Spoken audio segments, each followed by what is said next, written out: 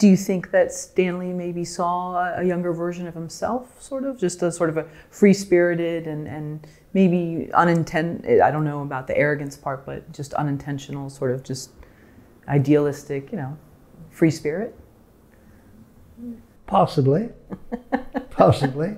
I never really saw it that way, but I did, because I idolized him so much.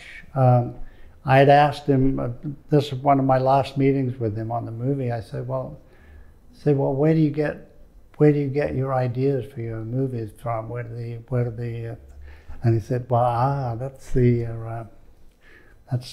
a very good question, and he had no answer for me. So aside from him having this real open door policy, did you learn anything from how he dealt with people or how he worked? Maybe just him being open and relaxed and joking that you kind of wanted to emulate yourself?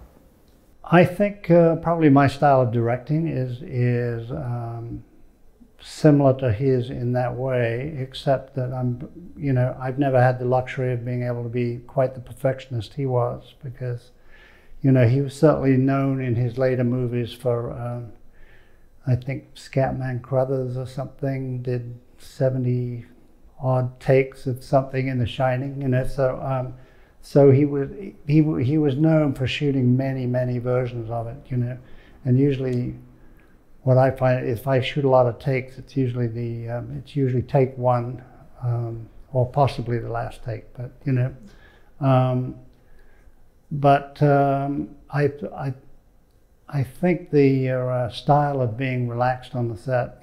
I've worked with some pretty heavy-duty directors that like to shout a lot and throw their weight around, and to me, that's not the way to get the most out of a crew.